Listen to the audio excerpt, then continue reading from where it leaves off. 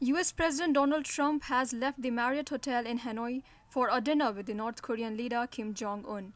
Washington seeks to reach a denuclearization agreement with Pyongyang. Kim has also left Melia Hotel for what the White House has described as a social dinner with Trump.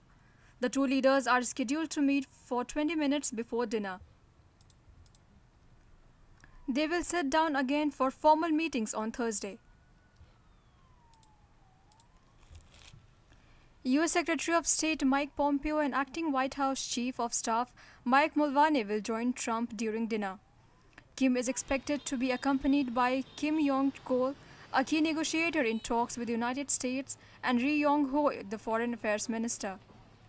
There's growing worry among experts that Trump, eager for a denuclearization agreement, will give Kim too much and get too little in return. A peace declaration for the Korean War that the Pyongyang could use to eventually push for the reduction of United States troops in South Korea. ETV Bharat report.